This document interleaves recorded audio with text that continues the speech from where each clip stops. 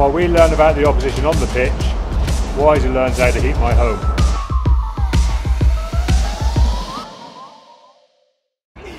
Steve, obviously a lovely day for rugby. Girls had to work hard for it, but a good comprehensive scoreline in the end.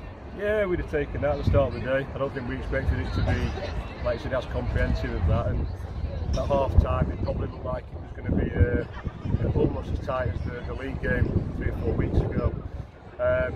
But you know, we were much better second half than we were first half. We got a little bit more dominance up front.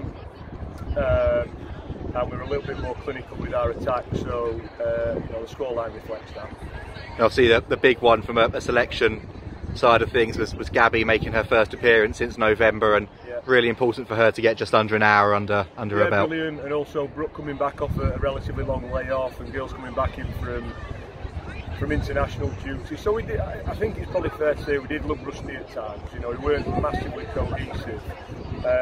So as I said, to put that scoreline on the board is pleasing, but you know, lots of things for us to improve on.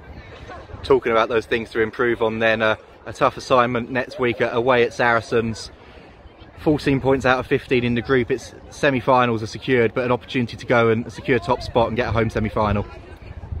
Yeah, it's like every game. We know the significance of every game that we go into. We knew the significance of today. Equally, we know the significance of next week.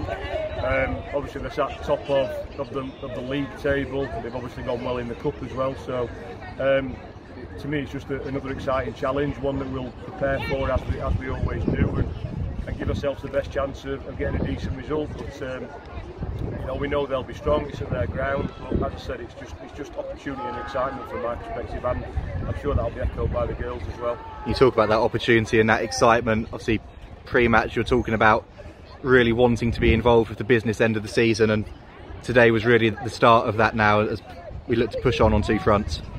Yeah, are we in the semis now? Yeah. Okay. So yeah, absolutely.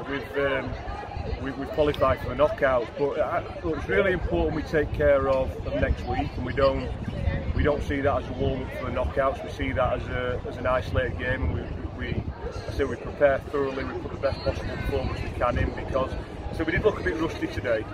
So we need to get those cobwebs out before the knockout stages.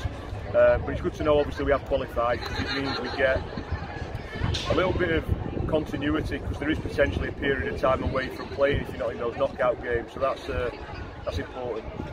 Brilliant. Well, Steve, might have been a little bit rusty today, but like you said, you can't complain with a score like that. No, absolutely. We'll take that all day.